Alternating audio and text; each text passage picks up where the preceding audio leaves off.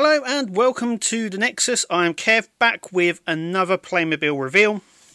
This time, I don't know if you've seen it, but I just thought I'd discuss it. Once again, I get all my information from a toy company insider.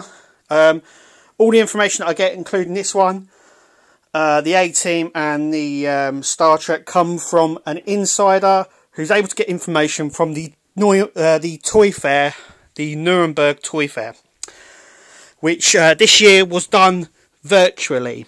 So it's another reason why these haven't popped up on Playmobil to pre-order them. It's also why they're not able to be pre-ordered anywhere, because this information is exclusive. So it's it's first-hand stuff.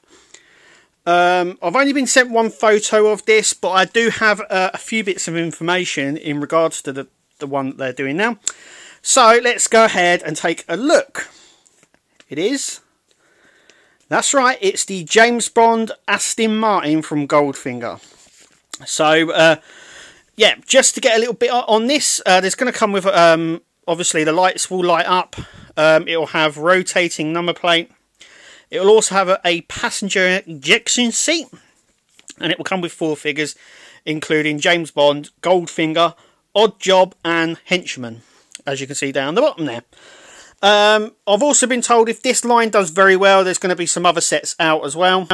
So hopefully this does well enough for them to bring out more. But this Bond car and the figures are based on Goldfinger. You can see there in the picture, actually, it's got the Playmobil code number there. So you know it's an official product that's going to be coming out.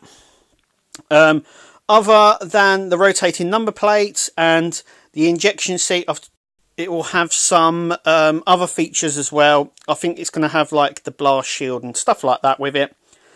But all in all, it's once again, they're getting into this cult and TV and film stuff, which is absolutely brilliant. And they're absolutely killing it, especially with collectors at the moment.